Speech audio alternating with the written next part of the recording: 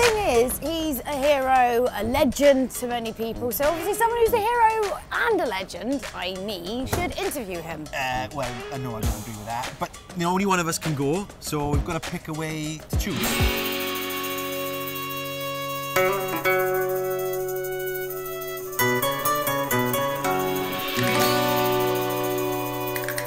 One, two, three. Yes. Well, look, why doesn't rock beat everything? I mean, it's a rock. Not how it works.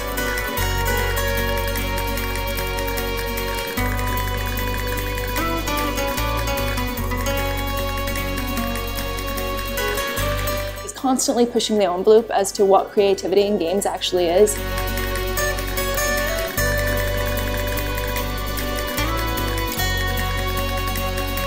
Kojima came along, he made video games seem like a serious artistic medium.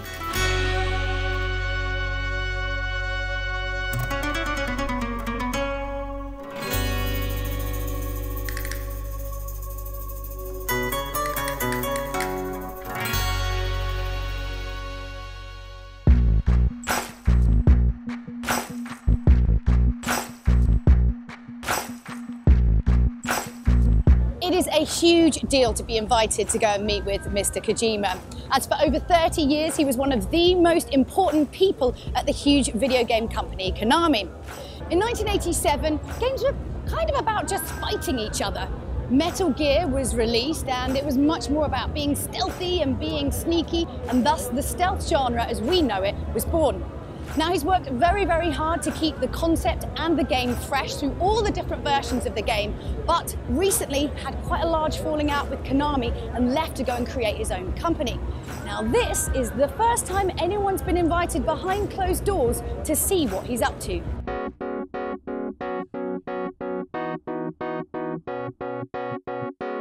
We're on our way to the studio now, and it's been just over a year since he left Konami and set up on his own, and we don't really know what he's been doing in that time. We know a little bit about his new project Death Stranding that's coming to the PlayStation 4 at some point.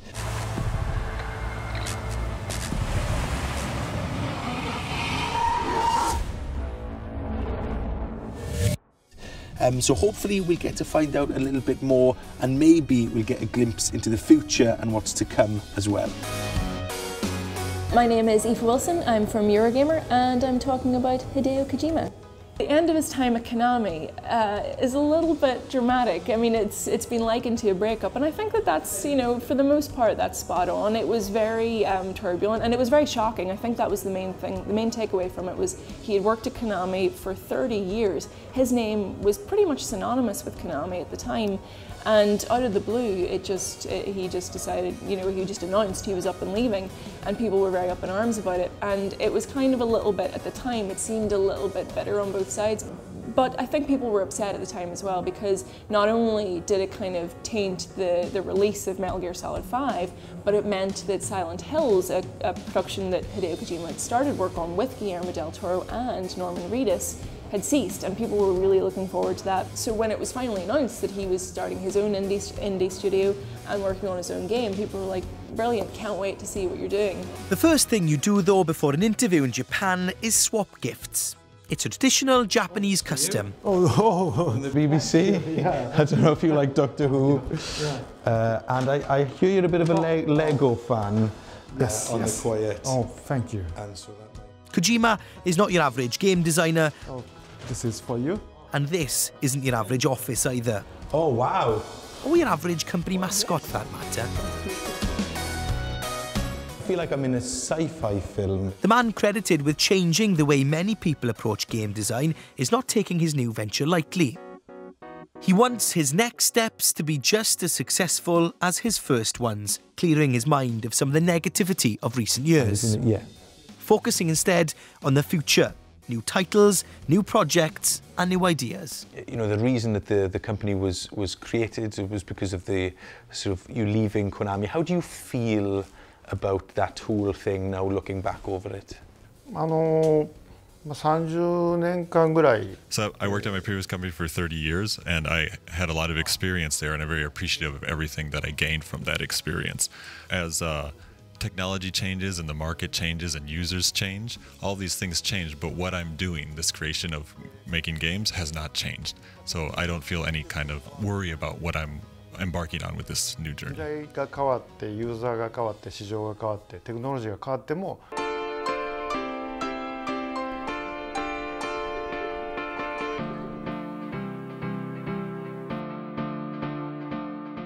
The big elephant in the room with Mr. Kojima is his weird and wonderful new project, Death Stranding.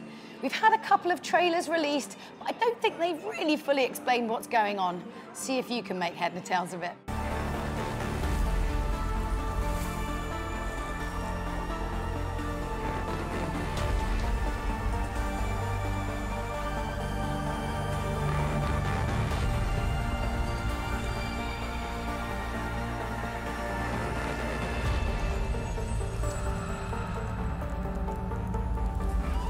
Nah, that's neither. The studio itself is pretty small, but it has everything Kojima and his team need to crack on with the challenge of making the game. Capture studio Sorry, the scam? It'll be exclusively for the PS4, but details are still top secret, despite our best efforts. Are you in the game? Secret. Nearly got him. Whatever it does turn out to be, he's not playing it safe. で、まあゲームを遊んで。 We want this game to be something that people can get into very easily, but after they play it for about an hour or two, they start to notice something a little different. It's something that they haven't played before. うちはパッてそこは。And whenever you create something new, some people like it and some people don't. For example, when I first created a stealth game, some people really wanted to fight instead, and so they didn't like that. I want to make some kind of experience that has that effect on people. 狙い通りというか。 What about taking him down? Yeah, let's take some guys out. Yeah. Back in the UK, the boys from IGN's Prepare to Try podcast love sharing their attempts at taking on older, trickier games and completing them, or at least trying to. Is he dead? Oh, there's no. Oh, run away! Look at the map. Look at the mini map. He's not dead. How do I kill him? This is their first attempt at the Kojima classic Metal Gear Solid. Surprise! This is not a throw button. I don't know. It was the third game of the series that really catapulted him to gaming stardom. To get him back up. The ambition and what it's trying to do is amazing. It's Still, bonkers. like we were just like, how's he doing this with these tools, trying to make this type of game? Like the ambition of it is crazy. Yeah. I see you again. Oh, Jesus. Oh my gosh. Come on, lads, keep on trying. Well, next time. I see you again. Cool. I don't think violence is the answer. I played it when I was 13 for the first time, and like up until that point, video games for me was like Mario, like, you know, just like these weird, like almost like really colourful children's games. Exactly. Yeah. I think, well, you have to sort of think about what you're doing a little bit more. And I remember, like, as a kid and now, like that really blew my mind because it's like you can't just muck about in this. You've got to actually think about what you're doing. Oh, no! Shy. We're just going now. We're running. We're running. It's fine. It's fine. Right, throw him. Nice. Right, run past him. Run. Oh, God. Keep running. Vent. Get in. Get in a vent. Into the vent! Yes. Don't shoot me. Don't shoot my butt. It's complex and nuanced as a game. There's double crosses and triple crosses. You're never really sure who's the good guy, who's the bad guy. Who I don't know now what's going on. 25 years later, still don't really know. I thought this place was just for keeping the dismantled This is warheads. brilliant, isn't it? They shouldn't have access. But you also think of the limitations with what they're making. This is incredible Yeah. for like the era in which this game was made. We were conducting exercises with a new type of experimental weapon. The most important 3D action game of the modern era. Like, it's responsible for making video games serious, I think. Back in Tokyo, touring the city together, it's clear to see where the inspiration for his next projects are coming from. Music, novels, and movies. He loves talking about movies. I mean, the original Boy, I found it very difficult to watch. The building up of his own studio is also a source of inspiration. It's a journey that's been far more difficult than many people would have imagined. This tiny room was Kojima Productions' first ever office. で、コーヒーカップだけは自分のも。 Here, he spent time not only designing Death Stranding, but also working on his next big idea to change gaming as we know it. Watch him play the game. Oh, so maybe it's a backstory, or maybe it's... right, I see. Oh, so it's sort of, there are hidden, almost hidden movies or hidden series within the game. ゲームの中に映画が隠れてるような。隠れてる、あるいは映画の中にゲームが隠れてるか。Yes, for example, or within a movie have a game hidden. Ah, right, okay. Oh, that's interesting. ゲームも音楽も映画も漫画も Things such as games and music and novels and movies and all of these things will kind of mesh together into one type of entertainment. Big ideas thought up in small corridors, so small in fact that this is where he interviewed potential staff members. The coffee in here was obviously good enough to persuade him to join you. And our whistle-stop tour doesn't end there. There's lots more to see and learn about.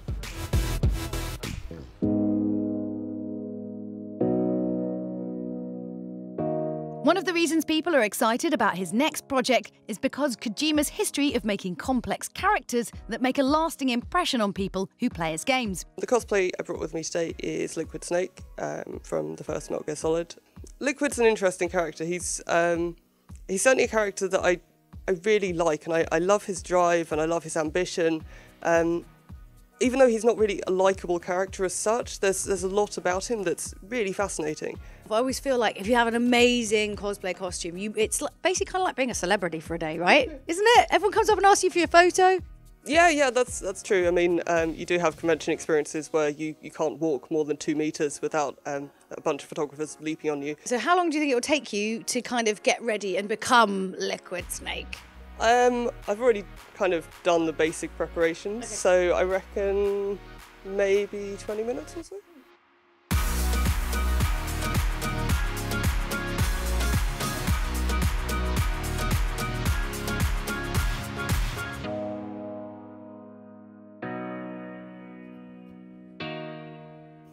I've certainly cosplayed more characters in Metal Gear than any other series, and I'll always go back to it, and there'll always be another character that I think, oh, I should definitely cosplay them.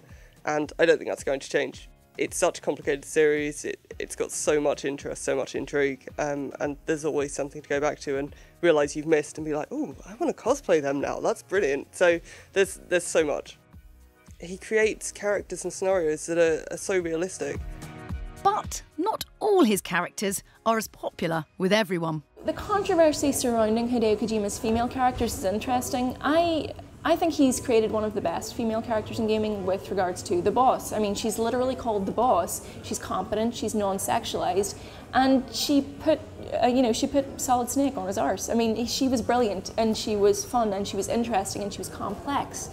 Then we come to Metal Gear Solid 5, which was the biggest controversy, I think, to date. The main female character in that, Quiet, who I genuinely think is a really interesting, good character, she was relegated to being in her underwear the entire game. Now, when people first, were quick to point that out and be like, hey, what's going on? This was before the game was actually released. He said, and I quote, "You will be ashamed of your words and deeds," implying that there was a good reason as to why she was like that. But that reason turned out to be she breathes through her skin. Now, you've made that be so. You can't say that that's a higher, that doesn't excuse it. That's a man who's created a woman to be in her underwear, which is fine. But own it. Don't imply that there's some massive artistic reason to this. It's fine, just say it. You wanted her to be in her underwear. Has been some criticism about sort of how some of the women have been treated in your games. How do you react to those people? Up to some degree, it's something that I'm calculating that it will have this kind of reaction from the people. I'm gonna have a different approach also for next game. The one thing that I really want to avoid is like some games where you just have this character with big breasts and it's just moving and he has no background. That's the one thing that I want to avoid. Ideally, what I want to make is a character where at first glance might look like this, but has all this deep background that people try to understand and keeps reasoning to what is happening, and that's what I want to make.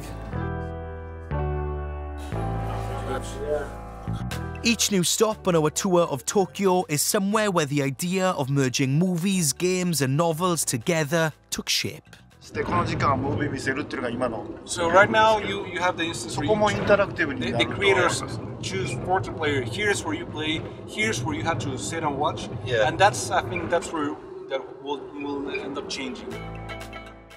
It's a vision grown from a long love of technology. his association with Sony, so important to the future of his new company, is not something new though.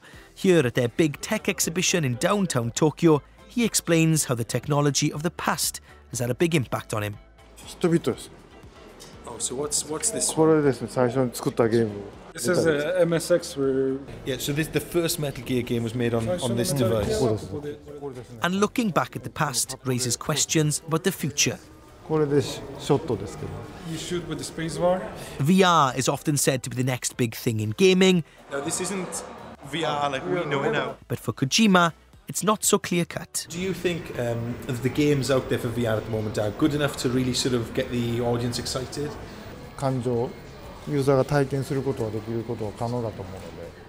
Because, you know, it's easy in VR just to do something scary, something from a high place, something erotic.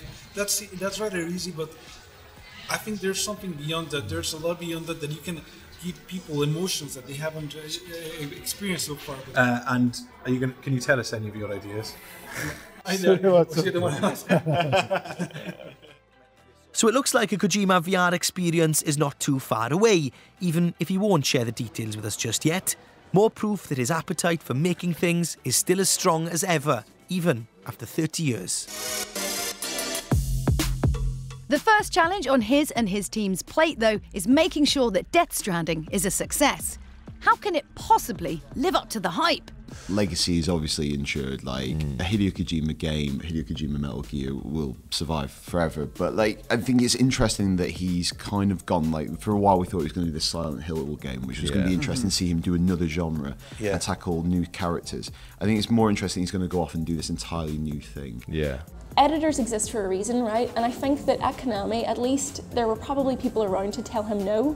Maybe they don't quite know what that game is yet. Like they're still working on it and still formulating it. They've put out this trailer that I think establishes a tone, and it's like this is going to be our troupe of actors and talent.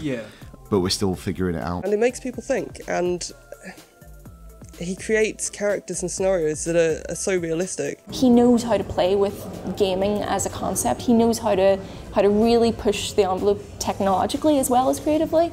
And I know that what he does, nobody else can probably do. He's really excited about everything. This is clearly his passion. He's clearly put so much into it. Why haven't you retired? Why didn't you go and sit on a beach for the rest of your life? You've done everything there is to do in gaming. I have a lot of fans around the world, and most importantly, my favorite thing to do is making things, and that's the way I live. I think that I will never retire. I think that even in my deathbed, I'll still be trying to make something. And that's nearly it for our look back at the Metal Gear Man and our sneak peek into the future too. 30 years in gaming that helped change the industry, and ideas that might just do it again. Risky, yes, but exciting too. How did it go? Yeah, it was really cool. I mean, really surreal actually, because you know you've heard so much about him, and then to finally get to meet him and ask him some questions. Was it weird having him in front of your face? It was a little bit, but it was also really interesting because I think what you've learned from it is that, that even though he's 53 and he's done everything he needs to do, he's still really passionate and still wants to sort of break new ground and take risks as well, which might, you know, upset some of his fans, but might gain some new ones. So that was quite interesting. So would you go for a beer with him? Would he be someone who'd be like fun to go for a beer with? Oh yeah, yeah. In fact, I'm sort of meeting him in a bit. Well, can I come?